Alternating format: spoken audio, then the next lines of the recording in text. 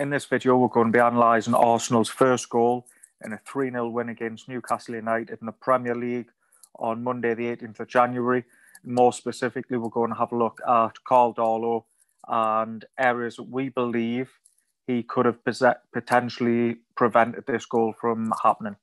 So what we'll do is we'll have a look at the goal, and then what we'll do is we'll break it down into smaller segments in a hope of helping people understand what's happened. So whilst we appreciate not every shot is savable, we believe in this instance that Karl Darlow could have potentially done better. So what we'll do is we'll break this down, and on the flip side, if we feel a goalkeeper has done well, would like to also break things down and analyse what they've done well, and also educate people on how they can implement those certain aspects into their game. So the first part of this, what we're going to look at is Aubameyang's just outside the area as he drives in.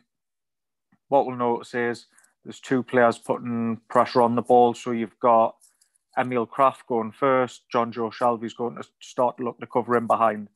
What this is doing is it's forcing Aubameyang away from goal, but at this point, Karl Darlow steps up and takes a step out towards the ball. So we're going to have a look at support and start positions. So the first thing you should look to do is take up a good position to defend the space and behind your defenders. So you will do that when the ball is in the opposition half and the defensive line is very high. So where this goal came from, it's come initially from a Newcastle corner. They've given possession away very high up the field, and Arsenal have counter-attacked. So at this point, Karl Darlow should be looking, or any other goalkeeper should be looking to be 18-yard box or beyond.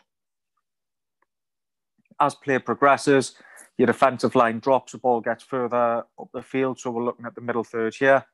You should be looking to, again, defend the space and behind the defenders, but also defend your area. So at this point, you should be looking to be somewhere around his penalty spot. Depending on the height of his defensive line, he could be higher, or the depth of it, he could be deeper towards his goal. When the ball progresses into the defensive third, he should be prepared to defend the penalty area against crosses, against through balls, and also looking to defend the goal against any potential shots. Then as the ball enters the penalty area with defenders affecting the attacker, they should be looking to drop and defend the goal. So what this will do is this will maximise their reaction time and also give them enough time to see the shot if it is coming through bodies. If the ball enters a penalty area and the attacker's under no pressure from recovering defenders, that's when they'll look to go and engage the attacker, as in turn into a 1v1 scenario, put pressure on the attacker, and it's where they should be looking to defend their area. And if the attacker, regardless of whether they're under pressure or they've been engaged by an attacker, or whether they're driving through, if they are wide of goal or travelling wide of goal, the goalkeeper should look to defend their goal. So what we'll do is we'll look at the next part now. So as Aubameyang prepares to strike the ball, what you can see is Darlow's unbalanced. So his left foot's in front of his right, and he's still on the move as Aubameyang's pulled back to strike. So in this instance, we'll move it on again. As he's pulled his foot back, Darlow's very high, he's unbalanced, and he's a lot closer at the ball than what he potentially could be. So what we should be looking at there is either he stays in his original position, or as he recognises a strike, the attacker's travelling away from goal and the defender's covering, he could potentially take half a step back. Ideal scenario is he stays where he is, he remains balanced, so he's not on the move as the attacker's striking the ball. So we're going to have a look at the goalkeeper's set position and preparation. So first thing you do is, as the ball's moving, find your line. So your line goes from the ball through the middle of the body to the middle of the goal. As I mentioned previously, can you manage your distance between yourself and the ball? So you should be looking to give yourself maximal reaction time whilst also being able to defend the goal. Needs to be able to see the ball and keep his eyes on the ball. Also looking for triggers. So is the attacker preparing to strike? What would you see there? Are they looking to pass the ball? Or are they shifting the ball to create an angle to strike? So on all three occasions, if they're preparing to strike, can we be ready? And what would we see from the attacker if they were preparing to strike in terms of body position, body shape? Similarly with the pass, what would you be looking at? And finally with moving the ball. So it's a slight adjustment. As you see them pull the trigger to strike the ball, that's when you're looking to set. So on the attacker actually pulling to strike, you would be looking to be prepared, to be ready. So in terms of being ready, you want your feet set. So I normally work off what's comfortable for the goalkeeper. So it's a round shoulder width apart. Some taller goalkeepers might like to be a little bit wider. Some shorter goalkeepers might like to be a little bit narrower. But either way, you're looking at equal body weight on each foot or on the front of each foot.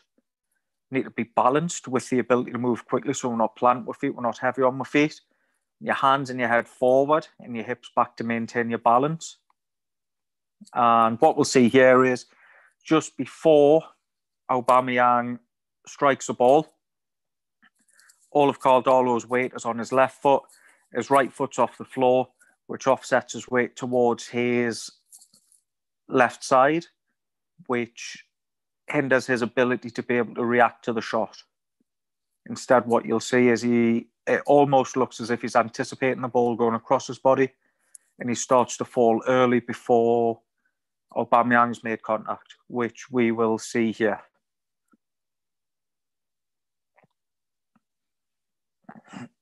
So, in terms of shot stopping, things that we need to be looking at is we need to be prepared to make the save.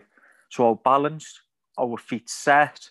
Are we in the correct position in relation to the ball? And have we maximised our reaction time?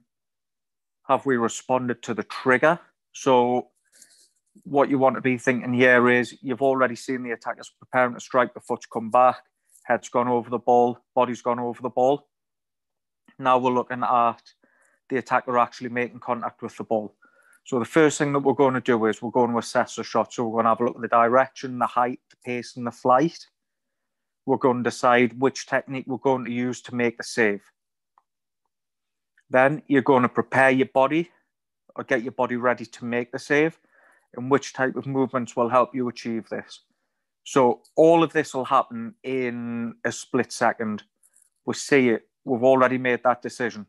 A lot of it will come down to muscle memory. We're prepared. So what you're looking at, if you need to step into things, you're moving your closest foot first, and you're moving from bottom to top. Same as if you're diving. If you need to step in your dive, you'll move your leg first. Last thing you want to do is move your head too early. You move your head too early, you start to put too much weight on that lead leg, which makes it very hard for you to move. So try and keep your head central at all times. So as you're preparing as well, you're preparing your hands.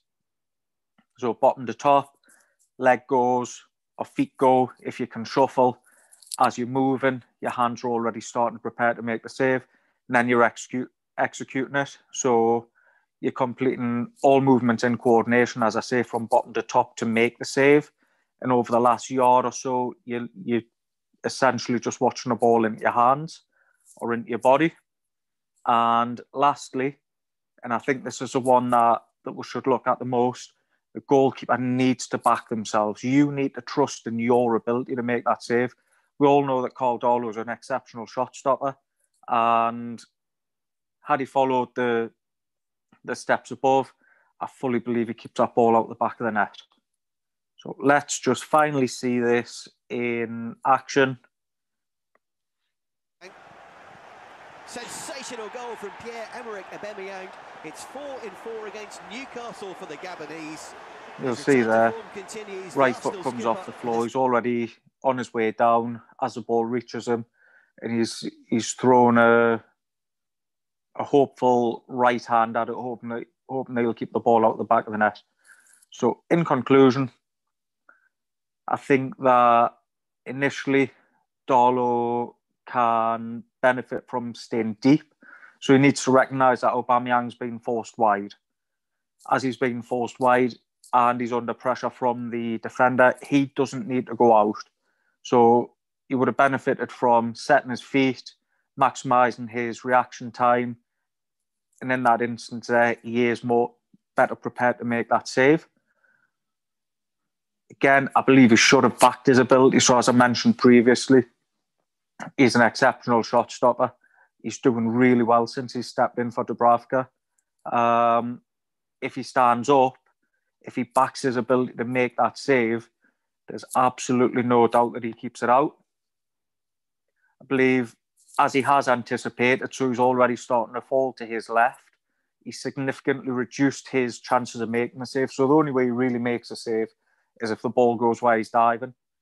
We should really be looking to flip that around. He should be moving towards the flight of the ball. But ultimately, by not being balanced and not being prepared and by anticipating what should have been a routine save has resulted in a goal. So I hope you've enjoyed that breakdown of Aubameyang's goal against Newcastle United. If you found it useful, please comment, give the video a like, subscribe to our channel. Really do hope you're enjoying this content, and we'll look forward to seeing you on the next video. Thank you.